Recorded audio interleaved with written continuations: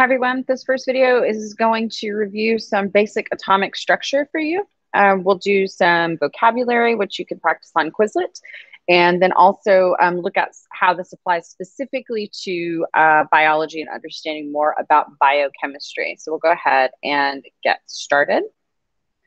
This is the generalized structure of an atom. And it's in a very cartoonish sort of way, but that's important just to simplify. A lot of the times in science, we will use simplified models in order to understand basic concepts. And so that's kind of why we're using this cartoonish version. If you search up the structure of an atom, you're going to find all sorts of things on the internet, different visual representations. But for now, this is going to get the job done. We're going to start out with two major areas. I'm looking at two major areas of the atom. The first is this center part, and that is called the nucleus. And that is not going to be the only time that you see the term nucleus in biology, but it is a nucleus of a cell, just like it's the nucleus of an atom, so that those terms have the same meaning, just in a different context.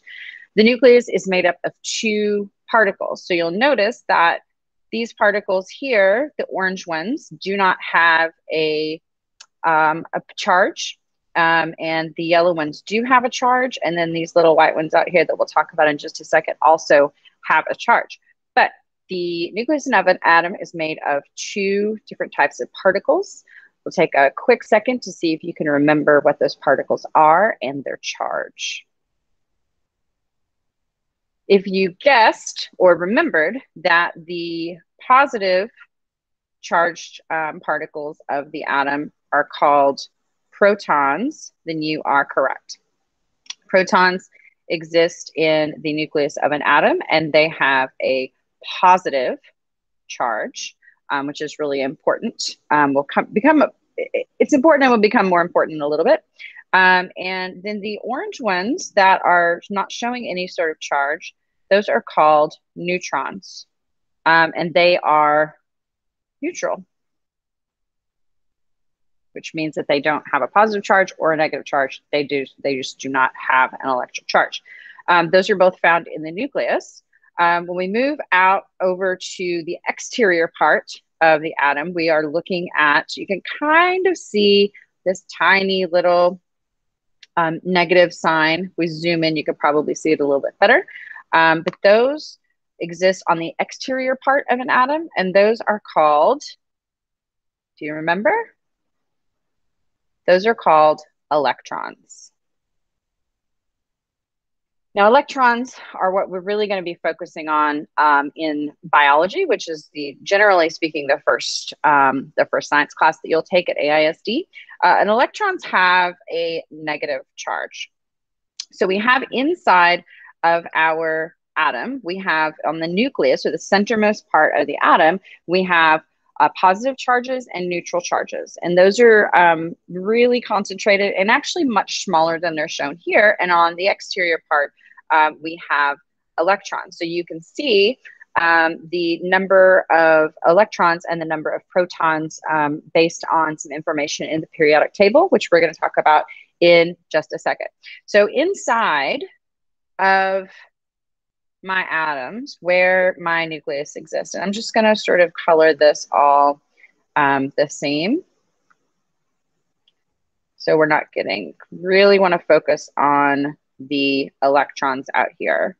We're looking at the electrons. Electrons, you'll notice that there are two sort of shells, right? We've got these two areas where electrons exist. And for the purposes of this course, you don't really have to know a lot about those spaces or structures, but I do want you to know that they are called orbitals, right? So each one of these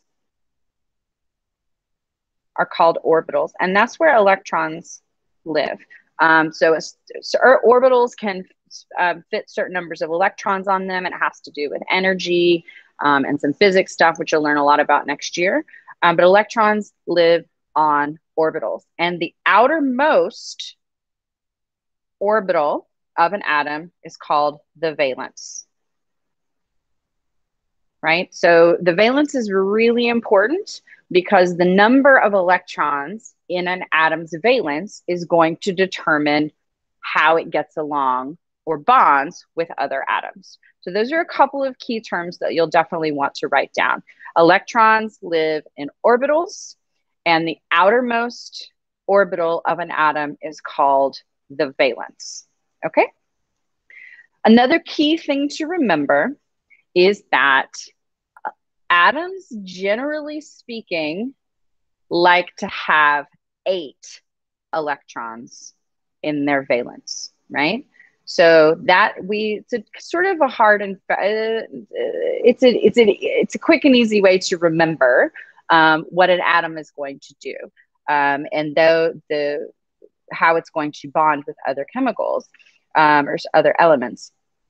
And so they want 8 valence electrons,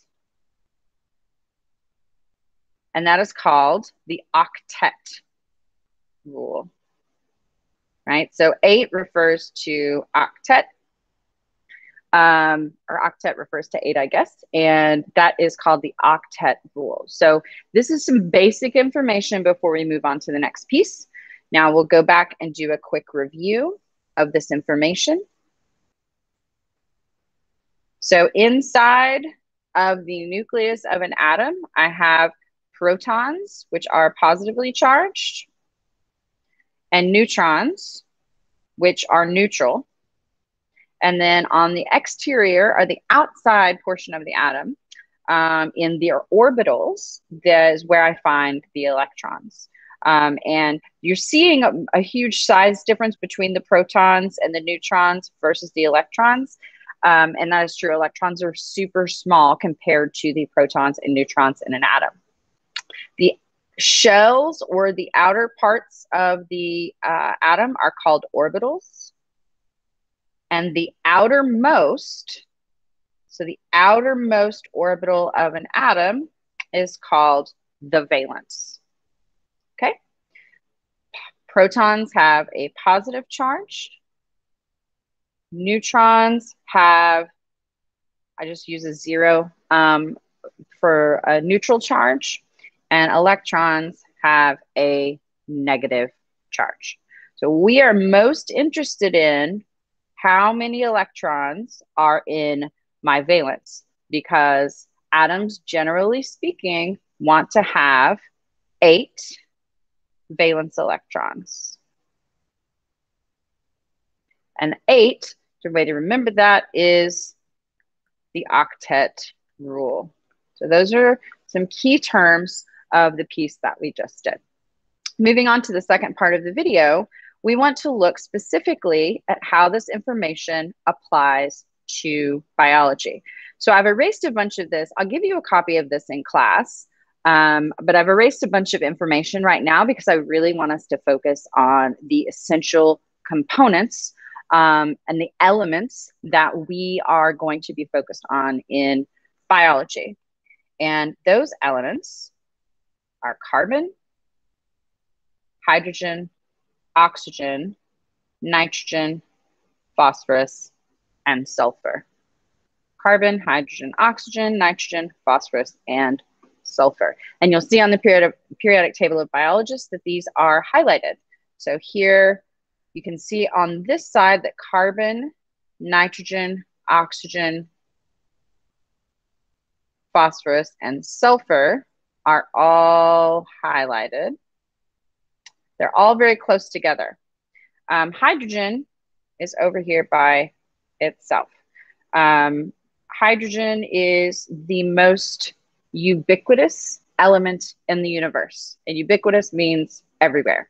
There's more hydrogen everywhere than any other element, which is one of the reasons that it plays so nicely with all of the other elements, because there's so much of it. But these are the really important elements in biochemistry. So I want to point out one last thing. And this is how to use the information that we just talked about with the information from the periodic table, right? So when I'm looking at these 6 elements and I want to understand how they're going to play with other elements, I have to look at what number. So we just talked about it. if I want to understand how elements are going to interact or bond with other elements, then I have to know how many valence electrons are in each of the atoms, right? Remember that typically atoms want 8 electrons in their valence, and that's going to determine how they behave. And here is a sort of cheat sheet rule that you can use to determine the number of valence electrons for these atoms. See this number up here organizes these elements into groups. And those numbers are Roman numerals, but they're going to tell me how many valence electrons are in each of these atoms. So, for example,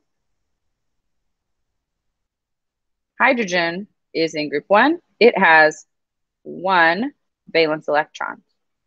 All of these elements in the second group have 2 valence electrons, and so on and so forth, all the way up the periodic table. So I've got 3, 4, 5, 6, 7, and 8. Now you'll notice that these elements over here in group 8 have a full valence electron, or sorry, valence shell, because they want 8, they have 8. These are typically called the noble gases or inert gases, and that's because they don't really react with a lot of things. They've got a full valence and they're fine just how they are. And so you really have to try super, super hard to get the electrons to do anything because they're perfectly stable. The rest of them, however, aren't quite. And so they are going to interact with other elements in order to get a full valence shell. So let's look at, for an example, let's look at carbon. Carbon, which is going to be, super important in biology. Carbon is in group 4. And that means that carbon has 4 valence electrons. And this is really important. So if carbon has 4 valence electrons, then that means it can and it will bond 4 times with other elements in order to fill its valence shell. And that's just kind of like a super simple explanation of why things bond and the way that they bond. So this is, we'll get more into this and it'll probably make more sense as we go through. For another example, we could look at oxygen. So here is oxygen over here. Oxygen has 6 valence electrons. So oxygen is typically going to form 2 bonds with other elements. And the one that you're most familiar with, of course, is H2O. Now we have a whole separate video about the importance of water in biochemistry. But for now, when we look at that, oxygen is going to form a bond with each hydrogen atom, and that's where you get H2O. We want to put a pause in that for now, just really quickly. Let's zoom out a little bit and recap some of the information that we talked about in the video. I'm going to list out the vocabulary terms that I think are probably some new and some old for you. And then what you want to do is go practice with these terms in Quizlet and make sure that you are really comfortable.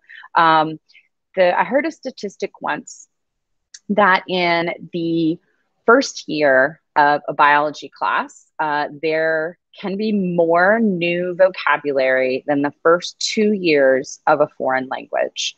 So it's really important that you utilize Quizlet in this course and that you're practicing regularly and often and that you're really comfortable with the language because as you begin to acquire the information, you'll want to be able to explain yourself using those terms.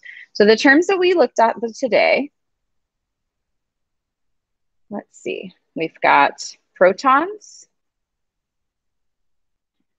neutron, electron. Remember that protons have a positive charge, neutrons are neutral, and electrons have a negative charge. Protons and neutrons exist in the nucleus of an atom, and electrons are in the orbitals The orbitals of an atom, the outermost orbital is called a valence. And valence shells typically want to have 8 electrons in them. And that is called the octet rule. So octet means 8. So that sort of ties in all of the stuff with the atomic structure. And then, of course, your important big 6 elements in biochemistry are carbon, hydrogen, oxygen, nitrogen, phosphorus, and sulfur. That is all that we have for this video. If you have any questions, please shoot me a message in Hangouts or ask it during class. Just kind of remember some important things other than the science, and that is that you are awesome and science is awesome, and I'll see you next time.